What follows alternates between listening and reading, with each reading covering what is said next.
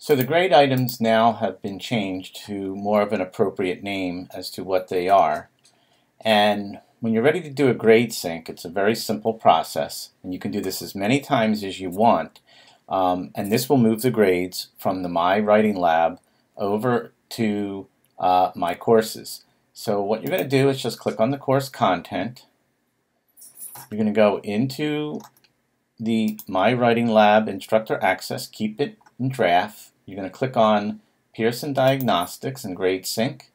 You're going to click on Pearson Diagnostic and Grade Sync. You're going to click on Grade Sync.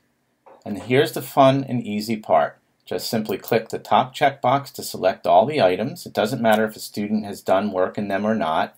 You don't have to sit there and select each individual one. Just select the top and click Sync Grades. You'll get a little progress bar to let you know that the grades are being synced. And then if you really want to see that if they've been synced, you can go into Grades.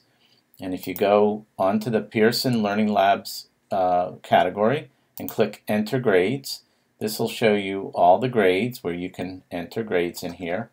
And if students have done any work in here, and I can't promise you that any students have done any work in here, but the grades will sync. I will show you in a second when I go to a class that actually has grades in it, so you can see that the grades do move over. So I went into another instructor's course just to show you. You can see the grades right there. The grades have synced. So anything that students do in the My Writing Lab, the grades will sync.